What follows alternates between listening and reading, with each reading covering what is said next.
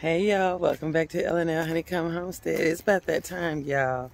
It's about that time. It's getting cool, and I just wanted to get a good spin one more time out in this yard and stuff before it get cold, because I'm not coming back outside, and I want to come outside and play. But anyway, you know, it's just looking at it. The trees are turning. I'm gonna turn y'all around so you can see. The trees are starting to turn and stuff, and winter is almost coming too. But yeah, cloudy, it's gonna rain and everything, so trees are turning yellow, all that. So yeah, I just wanted to come outside. My hydrangeas, they look pretty. I'm gonna let y'all see. Hey, the weather is so weird. Is it about that time for them to bloom, or do they bloom in the spring?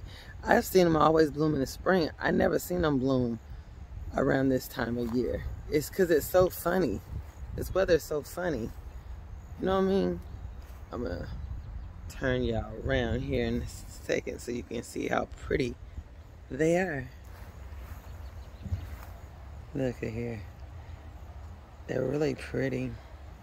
Real pretty. You know, they need to be trimmed. This whole tree need to be trimmed up and all that. But yeah.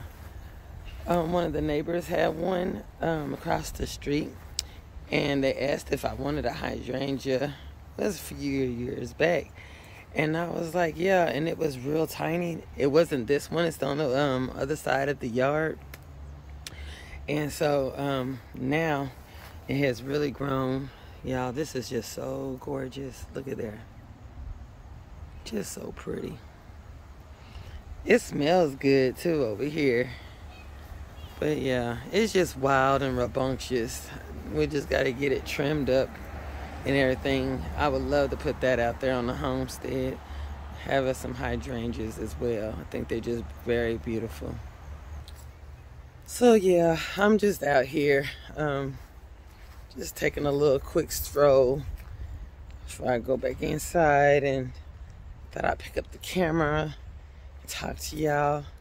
I had put some marigolds in those tires when I was doing those cucumbers. And y'all, look, what's so weird is that cat kept coming in here digging in the cucumbers. If y'all look back on a few videos, and I was just agitated because every time they were digging out of there, they were knocking the seeds out. But this has seeds. Look y'all. Marigolds.